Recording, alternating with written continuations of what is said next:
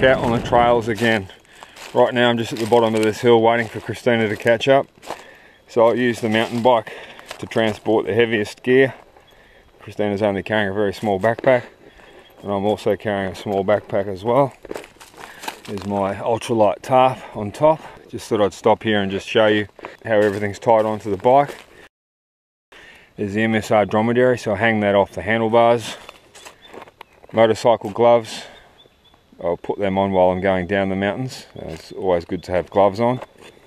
Topography map I also hang on the handlebars, so as I'm riding along I can read the map. That's in its waterproof container. And there's the touchscreen Garmin GPS with full topography maps. The tent is wrapped in that blue tarp.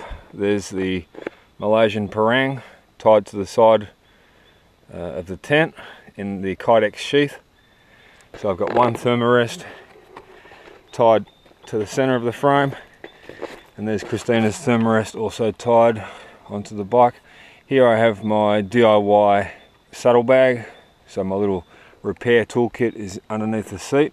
So there's a specific video on Bush Channel regarding how to make your own saddlebag for your ultra small toolkit. Also, while I'm out here in the mountains, because we're in a remote area, quite far from a sealed road, I also carry a spare tube, so there's a spare bike tube in there just in case I get a flat, but it's highly unlikely that I will get a flat because I'm running tubeless tyres. So ever since I started using tubeless tyres a few years back, I've never had a flat since. There's the bike pump, just ultralight little bike pump, probably only weighs 110 grams. And there's 3 different ropes holding all the gear onto the bike. Each rope is 4 meters in length, so in total there's 12 meters of rope tying, holding everything onto the bike, so it's wrapped around and around many times. So you really need to make sure that you tie everything on really tight, particularly when you're going downhill on a rough road. And one thing that can occur is a lot of dirt will fly up off the rear tire, and it can actually destroy your tent. So that part of the tent is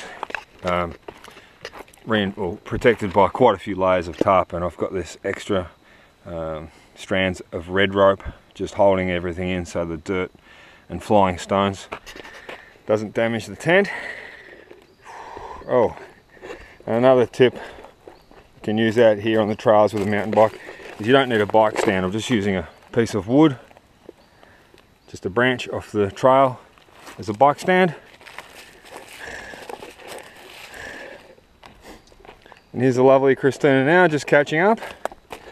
Sweetie, what are you carrying there? Christina's carrying a freshwater crayfish trap, because hopefully we'll be catching some freshwater crayfish tonight. What to walk now? Walking fast. This is Bush Channel Campers. Oh, and on my head, some people have asked me, what the hell is that helmet you're wearing? It's just a bike helmet with a Legionnaires brim attachment. I'll just take it off and show you. So there's my bike helmet with this Australian designed Treadley hat. Treadley is the brand name, so definitely a company I'd endorse, and they're even endorsed by the Cancer Foundation of Australia. Just slips onto any bike helmet and can be found online at the website. I think it's called treadley.com. We'll put a link in the description to any, and there is of course always information in the description of our Bush Channel videos.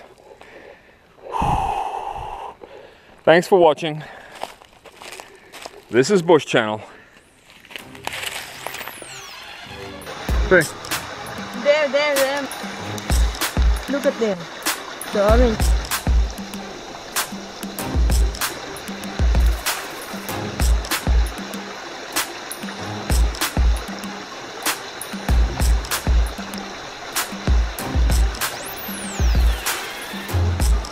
Hey, campers, just stopped here for a quick lunch break at this pristine creek.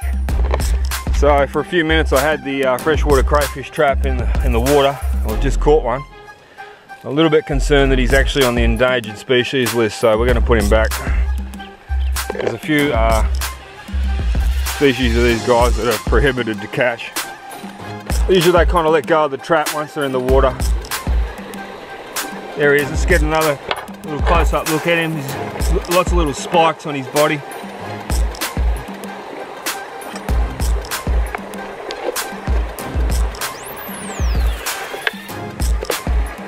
There he goes. Back home. Back into the water.